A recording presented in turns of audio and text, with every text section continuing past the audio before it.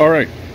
We have here what we call the laser view system, made by Vision out of Atlanta, Georgia. They're now part of WebTech, a larger company, bought them.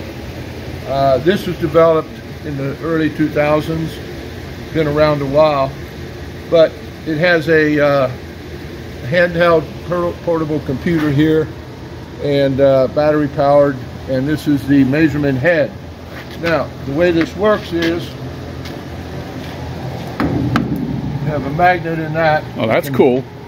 Put it right there, and then we put this on the wheel here, and then we have this flange, this slider here that we pull up to the bottom of the wheel tread. Okay. Now, the really cool thing about this is, by knowing the distance between these two pins and knowing the height of this, you can calculate the diameter of the wheel through mathematics. A computer can do it, not me in my head, but the computer can. So you set it on here, and then you scan across like this with this laser head up to here, and that captures the distance that the sliders move, this point right here. And so you can go across and you get a full scan of the entire wheel profile. Nice. Now, the problem is, not a problem, but the reality is these are fairly expensive. Like no doubt they are. $20,000 roughly, give Wow. or take, US dollars. So the Mini Prof does the same thing. It's in the same price range. So the beauty is, when we do wheel wear studies and we're trying to optimize the wear rates for a railroad, you want to take measurements very accurately, like month to month, to see what the rate is per million miles or 100,000 miles, however you want to normalize it. So that's the nice thing about a very accurate system. Now I'm going to show you one other system that I use. We'll be right back with that in a second. Okay. All right. Now we're going to go from a $20,000 system to about a $20 system. And this is a simple tool you can buy at hardware stores and places. It's called a carpenter's profile gauge or needle gauge. Okay. And carpenters use these to trace moldings and things like that to replicate them. Well, it's also useful for obtaining a wheel profile out in the field. It's quick, it's easy, it's low cost. The accuracy is not as great as lasers, maybe 1/16 of an inch plus or minus, but for railroad derailment work, it's an excellent tool, and I use this all the time. I teach my classes to use it and to obtain wheel profiles, because the shape of the wheel tells you a lot about how the truck is performing, whether it's steering or not, whether it be prone to a wheel climb or prone to a pick switch or something like that. Okay. So a lot of people look at a wheel, and a wheel is a wheel. And I look at it, I look at that precise shape, the hollow tread, the flange height, all these things. So this is another easy tool to use, easy to carry. Kind of as a side note, trying to get that laser view through TSA scanners is always a problem. It looks pretty ominous to the TSA agents, so I carry this with me on airplanes. The other thing, I hate checking that. It's so dang expensive. And if I lose it, which I did once when I went to Australia, and lost for 3 weeks, finally got it back. Wow. But that's the thing when you carry something expensive. Now, this thing was real easy. You just you place it over the wheel, and you push these needles down like this. And I won't take a lot of time here to do it, but when you get up around the flange, you take a little bit of time. And this traces the exact profile. Nice. Okay, and that leaves the rough profile of the wheel. And I can come over here to a piece of paper.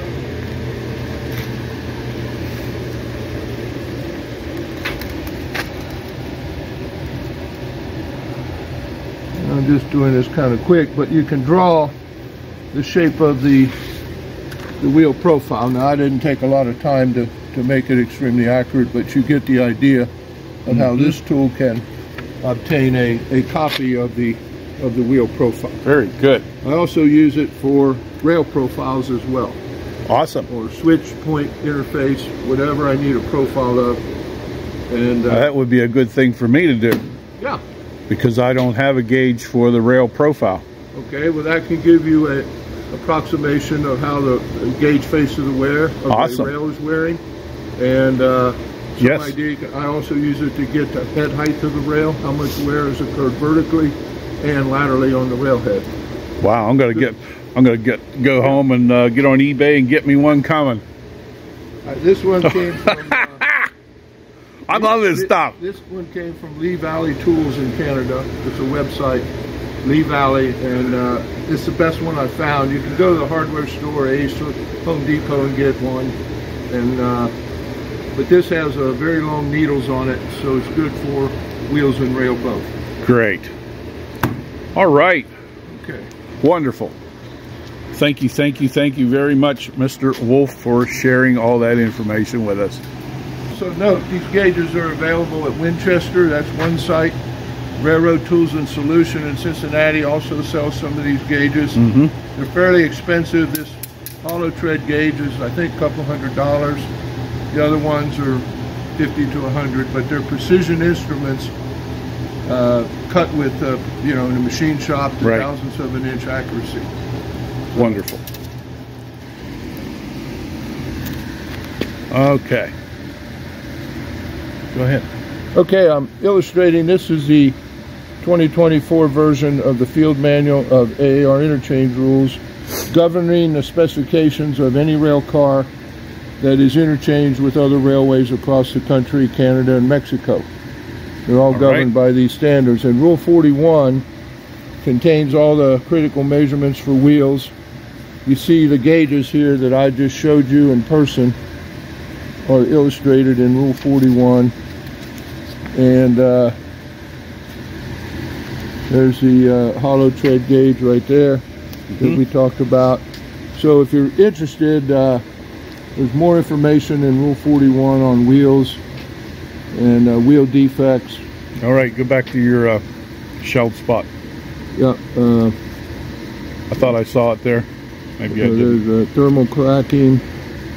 A wheel shell that is greater than, well, here's built up tread, and then this is wheel shelling down here. And if a wheel shell is greater in diameter than a US quarter, which is 1 inch, it's a condemnable defect for a wheel.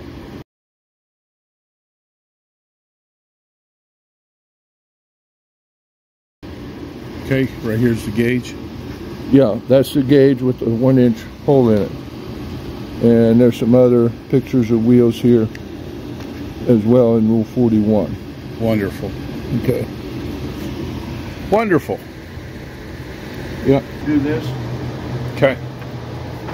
Another measurement, the final one I want to discuss with you, is called the back-to-back measurement from one wheel, like here on the left side, over to this side. This dimension is very tightly maintained at 53 inches, plus or minus a few 16ths of an inch tolerance. The reason being that, first of all, for track gauge that is 56.5 standard, we want the wheels to fit it right. And also when you get in the frog area of a turnout, your dimensions called guard check and guard face, from the guarding the face of your guardrail over to your wing rail or gauge line of your frog, have to be tightly maintained as well, to a few 16ths of an inch for all this to work together. Because if the wheels got too wide or too narrow, they would not properly go through switch frogs and switch points and other crossing diamonds and other track appliances. So we check the back-to-back with there's a gauge that can be used to go no-go. This is a tape measure gauge, and we put it over here on the back of one wheel. We come over here, and you can see the 53 right here is right to the back of this wheel. So that wheel is dead on. Wonderful. And that's another check. Now, when we measure wheels in a derailment, we tell them to measure it at 3 locations, like at 12 o'clock, 4 o'clock, and 8 o'clock points on a clock, because an axle can get bent in a derailment. Just very slight bend in the axle, a quarter or a half inch, will throw this back-to-back measurement off. and make the wheel look wider at the top and narrower at the bottom. So you want to measure it at 3 places to be sure that the wheels are still parallel to one another and you don't end up with a bent axle or something like that. Great. Ready? All right. All right, we got one other feature here we want to show you. This is a universal wheel gauge because it contains the standard high flange gauge, your 2 thin flange gauge, your vertical here, and also this circle is approximately the size of a US 25-cent quarter. Now, this is used to test if you have wheel shells, and wheel shells are areas of the wheel tread that will break out from heavy contact stress. And the AR says that if you have shells greater than 1 inch diameter, then it becomes or can become a defective wheel. Or if you have more or less continuous shelling around the entire rim of the wheel.